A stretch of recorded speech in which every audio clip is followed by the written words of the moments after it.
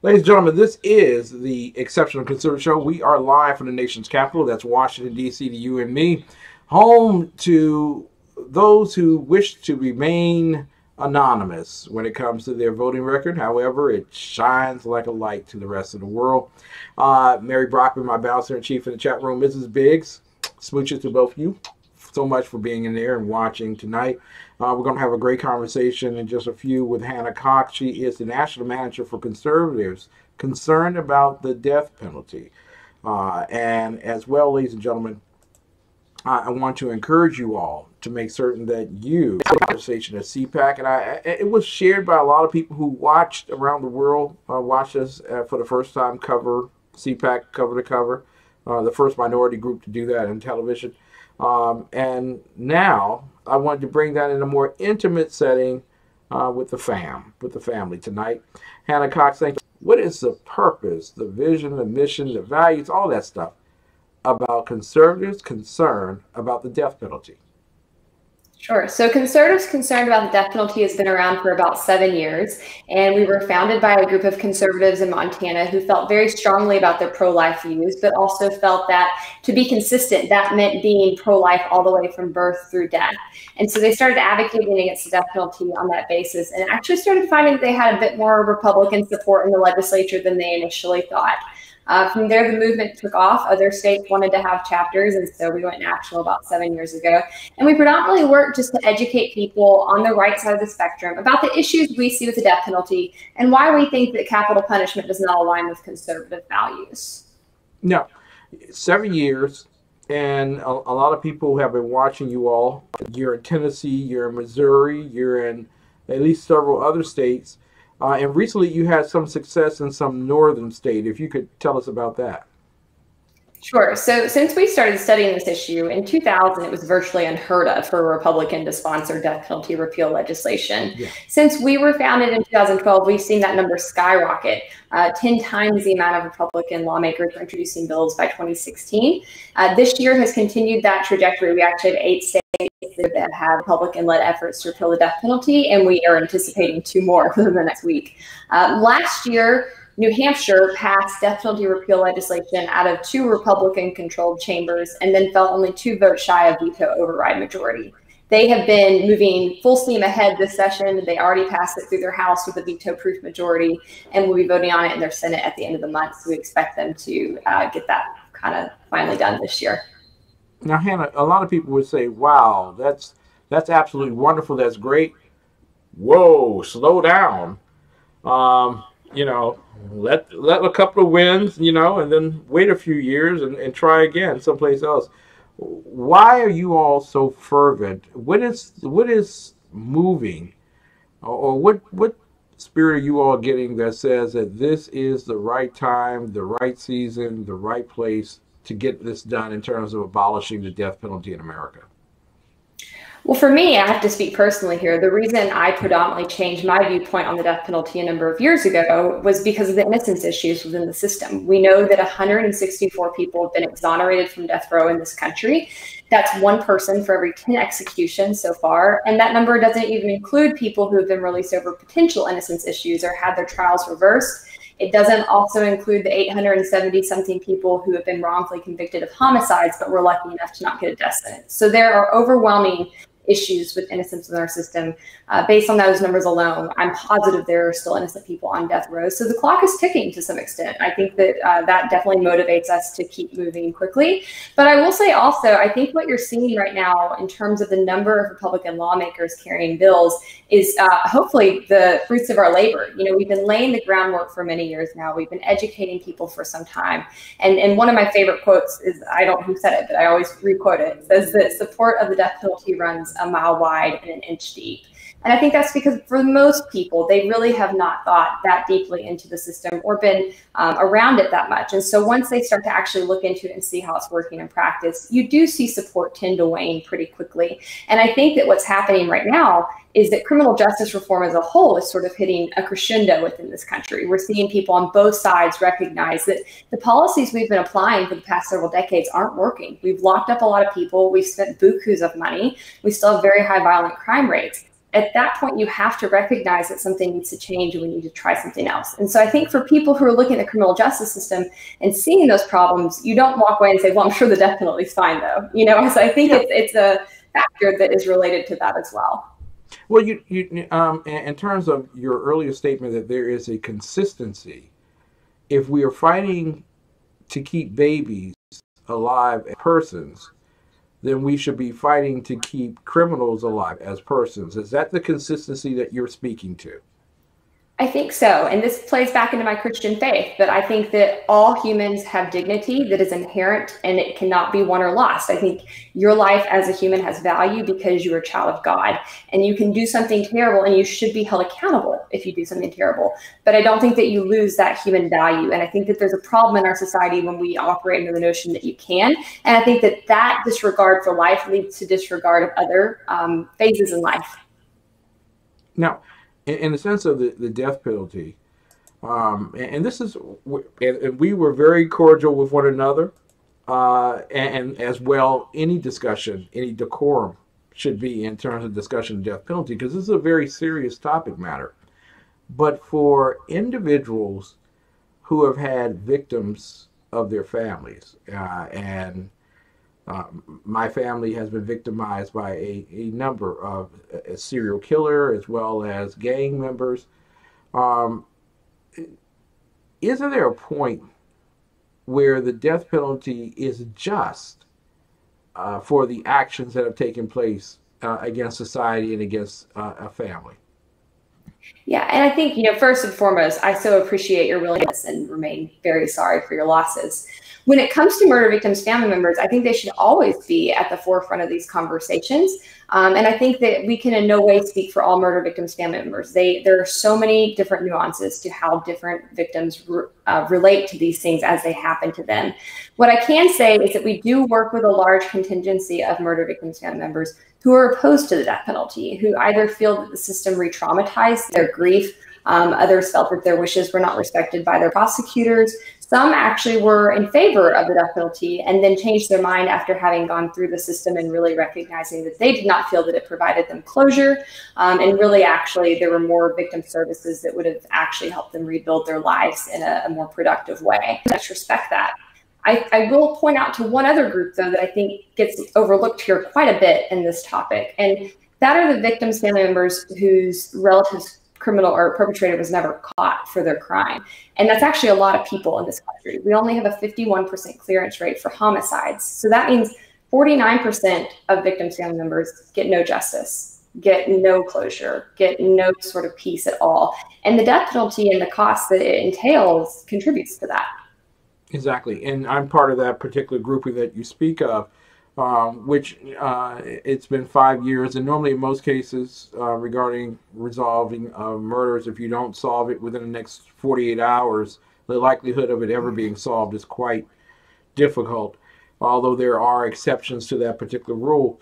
And just like I believe in this particular, I believe that they should be given the death penalty. Say, for instance, the gentleman Brendan Tarrant in New Zealand, who kills 49 people. The gang members that constantly get away with their madness and reproaches against society. You believe that there is a hope of rehabilitation. I believe so too, but I also believe that when acts are done so heinously that they are virtually subject to a death penalty. Would you agree or disagree with that vein of thought? I would agree with you, actually. I don't think that I changed my stance on the death penalty because I don't think that it's ever appropriate or because I don't see that there's justice in it in some way. Rather, I changed my opinion on it because you have to either support the system as it is, as a whole, and how it's currently operating, or not. And in reality, when you get into how it's actually functioning, to me, the way it's functioning is not worth risking innocent lives. It's not worth the costs that we're spending. It's not worth those opportunity costs where we could be diverting resources to programs that actually deter crime and also to solving more cold cases. So it's not something where I say this, there's no line someone could cross where perhaps they are deserving of it, but rather that the cost of the system and the fallibility of it is not worth the risk of what we're using it for. Exactly. Now, you mentioned in our conversation at CPAC that the death penalty being used as a deterrent, or at least you were paraphrasing conversations you've had with law enforcement.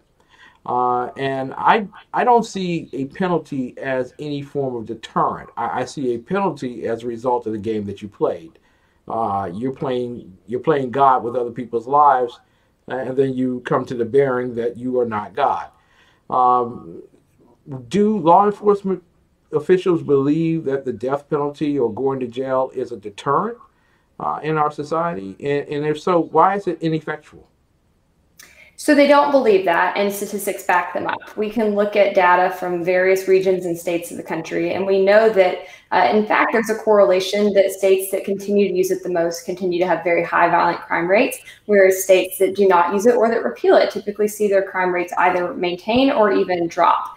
Law enforcement agree that this is not a deterrent because they do not think that criminals think about the punishment when acting. You're typically either acting in a crime of passion, under some sort of a mental illness or instability, or someone is being very methodical and planning out their crime, in which case they typically do not anticipate that they will be caught. Criminologists also agree with that. So police chiefs actually say that the death penalty is the least effective tool they have in their toolkit for actually effectively making communities safer. And they say the number one thing they really need are more resources. Yeah, and see, this is where I have a disagreement with law enforcement officials. The whole idea of using jail as a deterrent. Jail was never meant to be a deterrent. Jail was meant to, well, if done in a more just way, was meant to be used as a place to house individuals for a short period of time, depending on their crime, or long periods of time, depending on their crime, for acts against society, that they were a risk to our society. I don't know how locking up a man for all of eternity is going to deter someone, just like I don't know how a death penalty would deter someone. I believe it is a crime, and that there's a penalty for every crime. Should not individuals be trained that criminals will suffer the penalties for the actions that they take? I'm still a very tough on crime person in this way. I think people should be held accountable for their actions. And I certainly think when someone is proven to be an ongoing threat to society, that they should be incarcerated for life. And I think that we have mechanisms to ensure that people who are in that category will never get out. And so for me, that is sufficient. And as you said, I don't think that prison was meant to be a deterrent either. I think it was meant to make sure a dangerous person was kept away from society predominantly. And then in cases where that person is going to be re-entering society, as the majority of people who enter prison will, then in those cases, jail and prison should be a program where we are getting to the root causes of crime and ensuring that when they come back out, they are on the path to being productive members of society again and will not continue to recommit crimes. I think that's very important that we have a justice system that's structured in that manner. I don't think we currently do have a justice system that is predominantly structured in that manner. I think we typically are very focused on getting some sort of closure or retribution. And I think to some extent that's something that has to be left to God. I don't know that mankind is actually capable of extracting that in an effective and in a way that doesn't endanger innocent people and also re-victimize others. Yes, exactly. Tonight we're talking with Hannah Cox. And she is one of the great leaders in the movement to abolish the death penalty in America. She's with conservatives concerned about the death penalty. She's a national manager. And although she hangs out with John Crane, I forgive her. In terms of the overall viewpoint, I can understand your perspectives. But my perspective is one of which things that should be done to make it a more just system. I want you to speak to the number of individuals who are on death row and what matters they face in terms of their processes.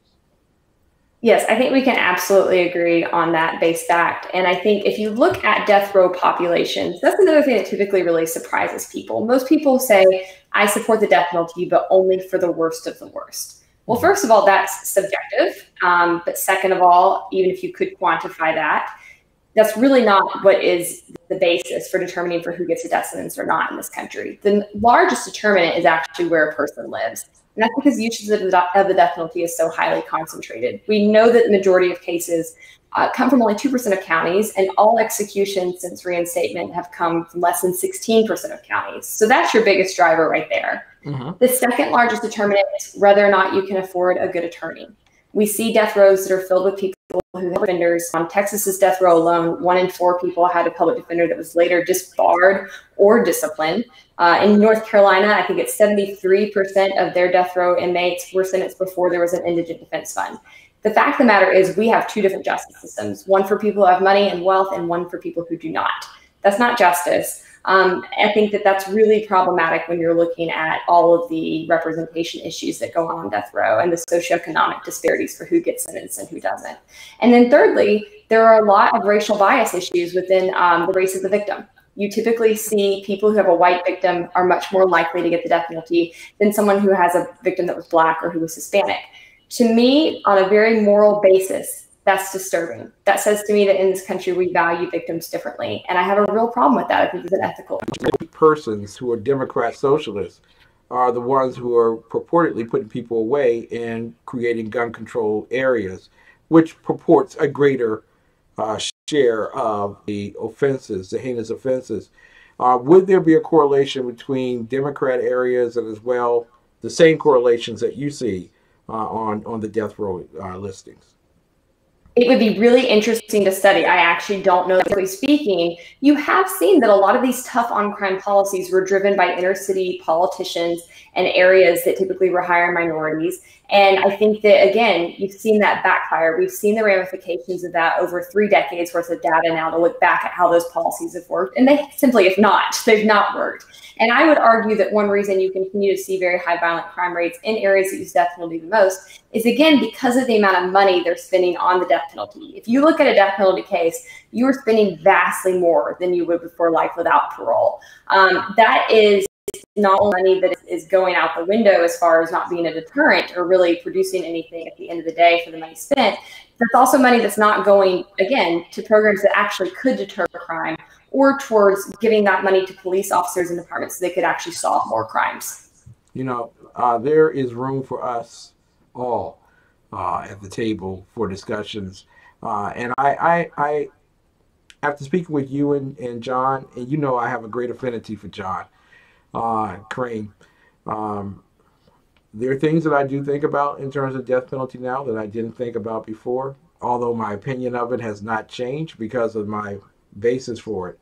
But I really, really thank you for being willing to hold that conversation with me as eloquently, as graceful as you have done, where we can agree to disagree, but at least we can reveal the principles by which we believe without it necessarily being incivil.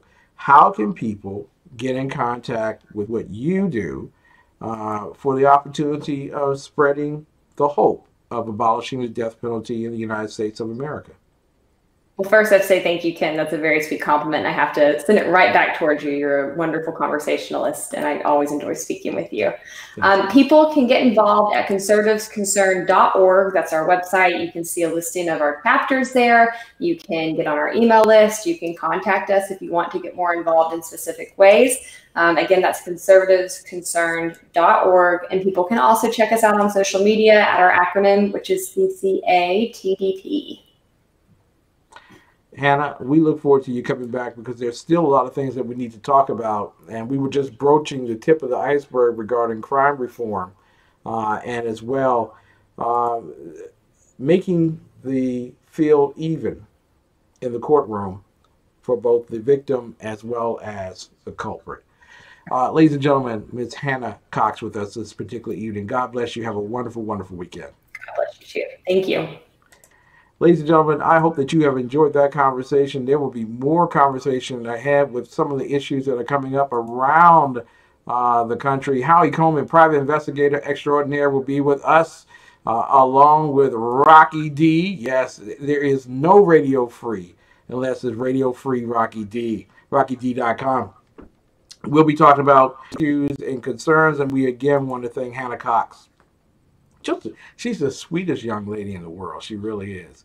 And you all need to get in contact with her at Conservatives Concerned About the Death Penalty, CCA TDP. We'll be right back with more of the best at Urban Conservative Talk right after this message, ladies and gentlemen.